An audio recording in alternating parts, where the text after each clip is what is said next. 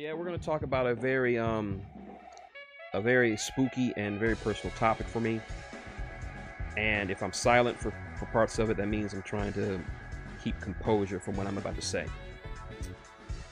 I have not told anyone about this outside of my sister, and this has not had left my home. This is very serious shit. I'm saying this completely serious. That when I say this is going to be emotional, this is not a joke or anything like that. This is something that really that's tough for me to talk about. And I'm also doing this because I plan to send a clip of this to another YouTuber named Beardo. And because he's a paranormal investigator and a debunker, and I just kind of wanted his opinion of it. So, here we go. Coming up on about 2 years ago, my aunt died. My great aunt died, but she was my aunt. And we were still very close. She was like a second mother to me. Like when I was like 4 or 5 years old, I remember us living in an apartment, and my aunt and my uncle lived down the street from us, and every time they needed to babysit me, they always liked to babysit me. And I have memories of just hanging out in their apartment, looking at this stuff, all this old stuff around the place, looking at my uncle gut fish because he was a fisherman. And my aunt was just the sweetest woman ever. And she would just let me watch TV, and I would just watch Pole Position and all this other stuff. And when they eventually moved out of their apartment and into a house, they let me and my family stay there. So for from between the ages of, I want to say, 5 to 13 years old, that was where I lived. It wasn't cramped or anything like that. It was a very nice house. Me and my sister shared a room. My parents had a room, and aunt and uncle had a room. And that's where I spent my formative years. That's where I got my Nintendo Entertainment System.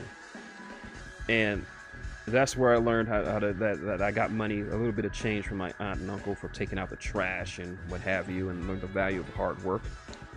And this was all while my mother was in medical school, and my father was still working a somewhat less paying job. And when they finally had enough money to get to rent our own house, which is this house that I'm living in right now, it's all because of my aunt and uncle. So, but even though we moved out, we still stayed like really close. Like she would come over for dinner and food and what have you. And after my uncle died, I would after school on the weekends, she didn't like staying by herself, so she would always have me come over to her house on the weekends, and I could just stay up, watch TV, eat whatever I want, do whatever I wanted. But I never took advantage of her generosity and her kindness, because I wanted to do right by her.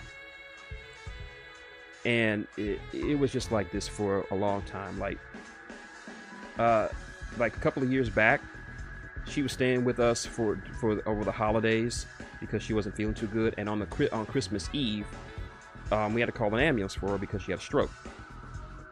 And I remember because of the way my parents' room was situated, they couldn't get a stretcher in there, so me, my dad, and the paramedics had to physically lift her out of the bed and carry her out of the bedroom and put her on the stretcher. And I remember her looking up at me with these confused eyes, like she didn't know what was going on. I just looked down at her, I smiled, and I said, everything's going to be okay. Thankfully, she recovered from the stroke. She recovered over here with us. So, needless to say, I was very close with my aunt. She was my favorite aunt. She was everybody's favorite aunt. And about 2 years ago, we had a little family dinner at my aunt's place. And it was just a get-together for the family on New Year's Eve. So me and my dad and my nephews went there, and we had a good time. I got to meet my cousin BB, who's like a big brother to me. And we got to reconnect. I hadn't seen him since I was a teenager, so it was good to see him. It was good to see everybody. My aunt, who had been in and out of the hospital at this point, she was healthy, vivacious. She was having a good time. Everyone was just smiling and having fun. She drunk some wine. We all had a good time. And then, as I was leaving, I turned back to her and I said, I look forward to seeing y'all next Sunday. We're gonna have a plate ready for you, because she always come over Sundays, and my mom always made extra food for her. And she's like, okay baby, I'll see you then. I said goodbye, and she smiled at me and walked out the door. And That's the last time I saw her alive.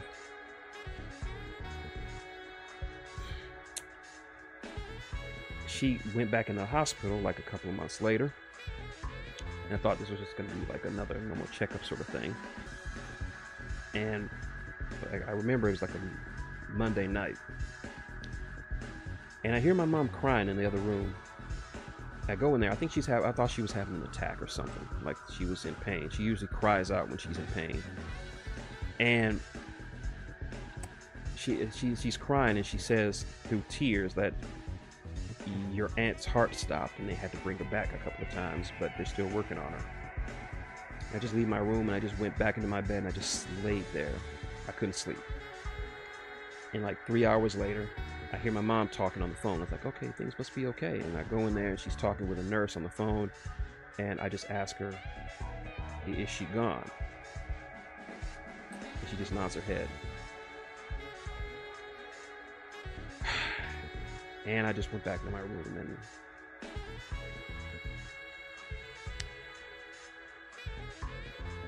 I'm sorry. This like I said, this is hard for me to do. I'm still not over it. I've had members of my family growing up that passed away. My aunt, one of my aunts passed from COVID. My grandmother, whom I loved, my grandfather on my dad's side, whom I love dearly, and it didn't hurt me like this. And this one hurt. And I still have dreams about her, you know. I remember the first time I remember having a dream about her weeks after she died. And I was in the dream, I was at her house, she was by my side, and we were eating, and then I just looked up at her, and then something in my head just told me, this is a dream, isn't it? And she just nodded her head, and I just told her, look.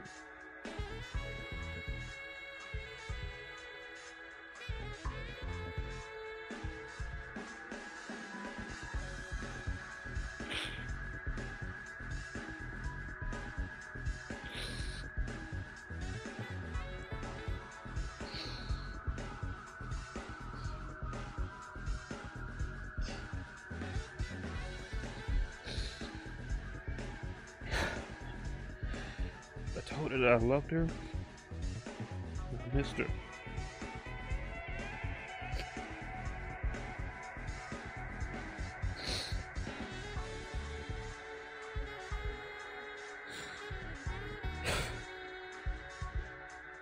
And I still dream about her sometimes, but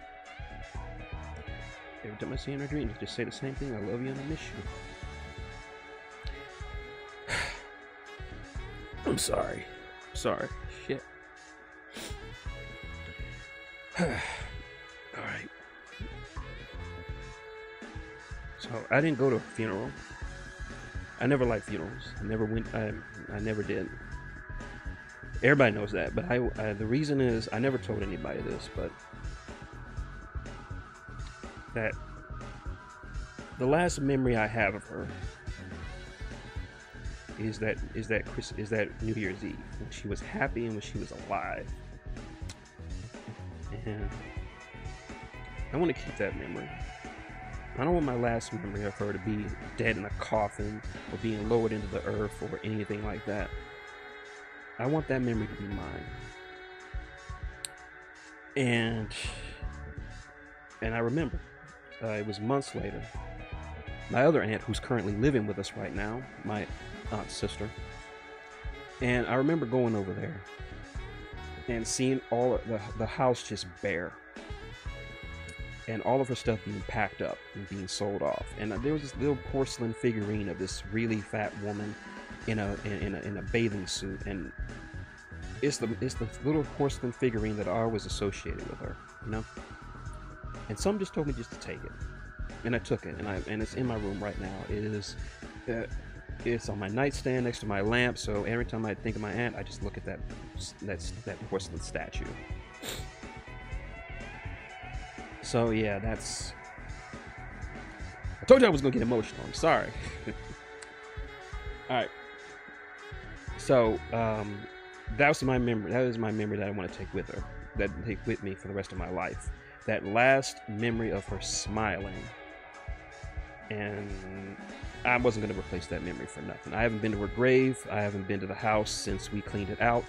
I don't want to go back over there again because it's not a home anymore. It's a house. It's not the house that I grew up in. It's not the house that she lived in. It's just a house. So there's that. All right. But now we get to the spooky part. Now I want to make this clear, as I showed in my in that video, in that small segment with sightings, that I'm a firm believer in the paranormal, the supernatural, and the extraterrestrial. Have been since I was a kid. I follow the presets of the early ghost hunters, from those Roto-Rooter guys from TAPS. You know, if you don't know, Ghost Hunters was about a group of guys named who were Roto-Rooters by day and paranormal investigators by night. And they often get called to haunted locations and haunted houses and explore and look the place over. And they had a unique way of doing it. What they would do, they would go into the residence, and they would go in there with the mind of a skeptic, you know? And they would just go in there to try to debunk things. And that's what the kind of mentality I have when it comes to paranormal investigation. Go in there with the mind of a skeptic. You can be a believer if you want, but you have to go in there and be skeptical of what you see and what you hear, because if you go in there believing that the place is legitimately haunted, then every sound, every bump, every shadow, every creak, every crack, all of it is going to be the place is haunted without any empirical evidence. You go, and most of the time when they go there and they see something weird or experience something weird, they try to debunk it and say, no, oh, this was just the radiator, or the sound was just somewhere else, or it's just shadows being thrown from the cars, or what have you. And they would then present the evidence after they go over and scrutinize it to the people that they were working with to say, this is what we found out, take of it what you will. Now, unfortunately, YouTube has been a massive proliferation of so-called paranormal investigators who do a bunch of bullshit. And hold on. Oh, thank you. All right, so that's my dad. He had to hand me something. So anyway, so the paranormal so all these paranormal channels, and they don't do the diligence of debunking this shit, or they just outright fake it. And this is where I have to reference my boy Beardo, who is a paranormal investigator and a professional debunker, who goes through these videos, scrubs them down to look at the evidence and debunk them. And if he says it's something paranormal, he doesn't say it's all paranormal or it's all fake or anything like that. He just goes through it with a fine-tooth comb. I'll look that up in a bit, hairball. So, I say all this, and I'm gonna, before I tell you this is what I'm into, what I've been building up to. Why I got so emotional earlier, and why I'm building up to this, because ever since my aunt died, some really weird stuff has been going on. Like earlier this year, my mom, I woke up from to go make some breakfast, and my mom asked me, "What were you doing in here last night?" And I look up at her and it's like, I wasn't in here last night. Because she says this because sometimes when I can't sleep, I'll stay up and write or watch some movies or what have you, and I'll go into the kitchen to make something to eat, and she can see into the kitchen from her bedroom. So if she sees something moving around in there, it's typically me getting something to eat or getting something to drink. And I told her I wasn't in there. I was dead asleep. And she's like, "Are you sure?" Like, yeah, I was dead asleep. I was knocked out. And she's like, "I saw a shadow moving around in the kitchen. I thought it was you." He's like, "Okay." And then I asked my dad, who sleeps in the other room. This is when he was working, so they had separate bedrooms because she stayed up late and he wanted to get his rest. So, and I asked him, "Were you up here late at night?" And he's like, "No, you know me. I don't roam around the house. I got to get up early in the morning to work." All right, so I kind of write off, maybe she was dreaming. I didn't want to initially believe anything of it. Then later on, she said she saw a shadow moving around from the kitchen in the washroom, because the washroom is right across from my mom's bedroom.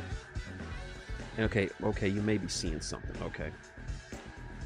I was somewhat skeptical, but then one day my parents went to Livingston, which is like an hour from Houston, and I was home alone. And I was decided to make me something to eat. And so, as I was making something to eat, washing my hands and what have you, I look up, and I swear I see a shadow go from my mom's room into the washroom. I think somebody's there, so I get a fucking knife, and I'm like ready to go John Wick on somebody. And I look around, there's nobody there. I'm totally alone. We don't have any pets. It's just me and my parents that live here. Well, now with my aunt, but she's only been living here for like a week. But so I was like, okay, what the hell was that? And then, like a couple of months later, my mom, middle of the day, calls me into her room. Now, I want to preface this by mind before I go any further. My mom is not a believer in the paranormal. She doesn't believe in ghosts or spirits. She's very religious, but she doesn't believe in the paranormal stuff. She would only say this kind of stuff to try to scare my nephews back when they were younger, like, "Oh, the boogeyman's gonna get you," hee, all this other stuff, and try to scare folks. So I'm going to preface this by saying she is not a firm believer in this stuff.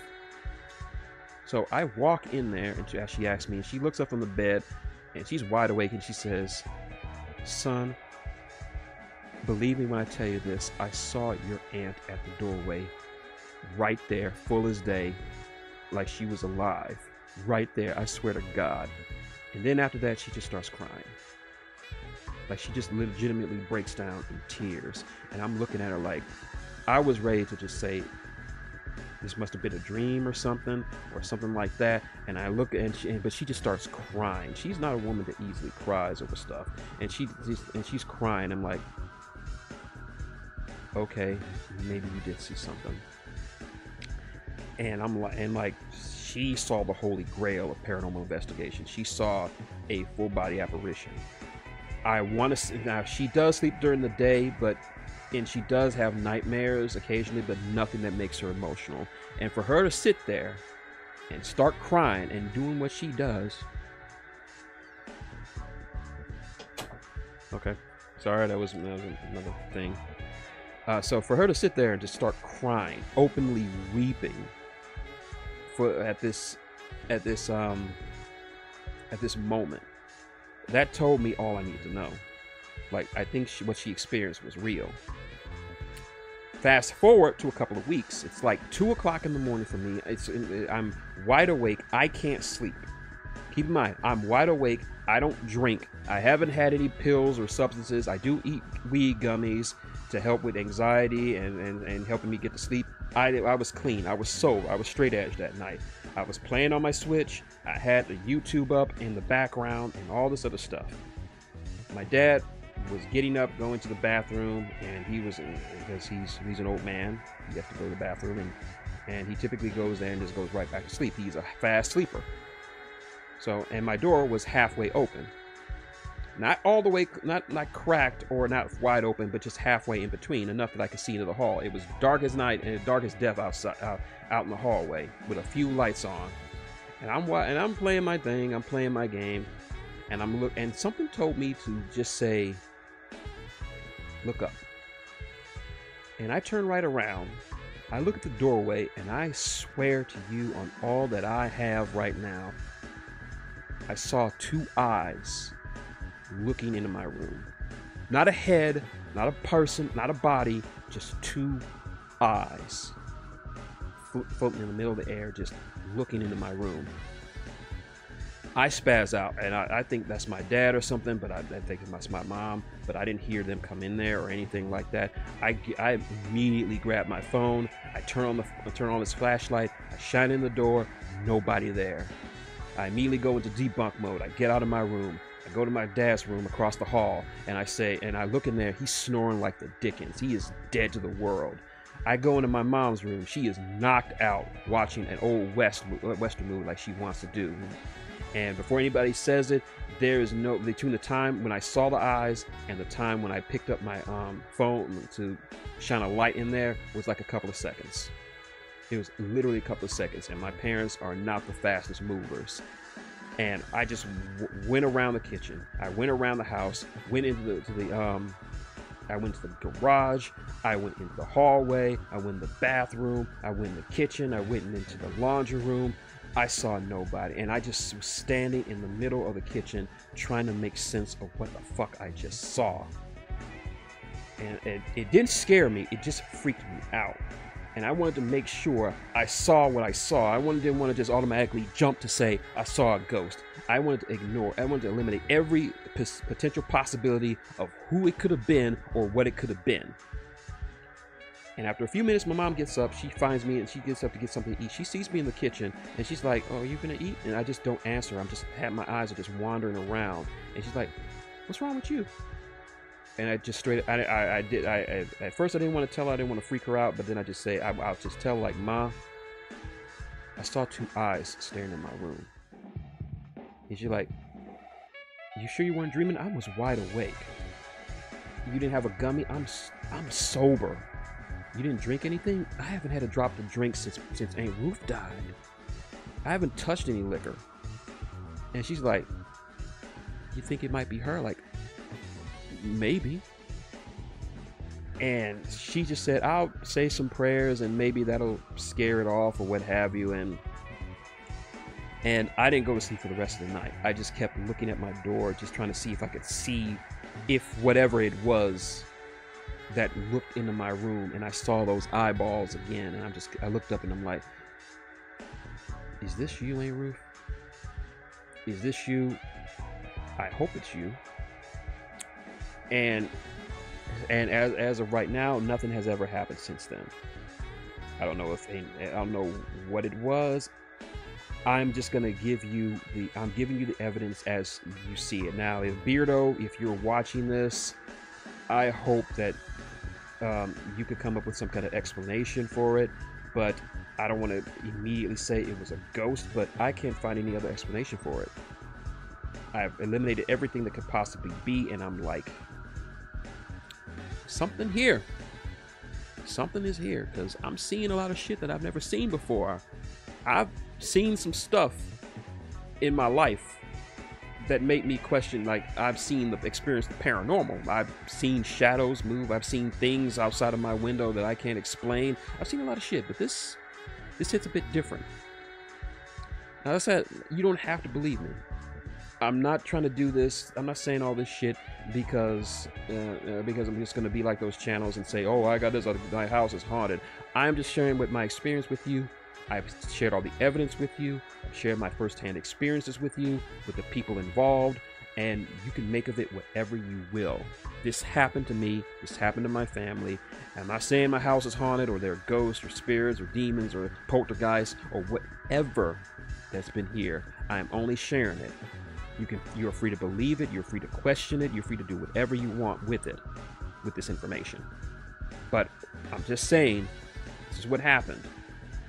And I felt like sharing it on this spookiest of seasons. So that's been my experience, and I want to thank everybody for just listening in and being so receptive to it. And I'll probably make a clip of this, and I'm going to send it to Beardo and see what he has to say, because the guy is pretty damn chill, pretty damn awesome, a little blunt sometimes, but I still like him.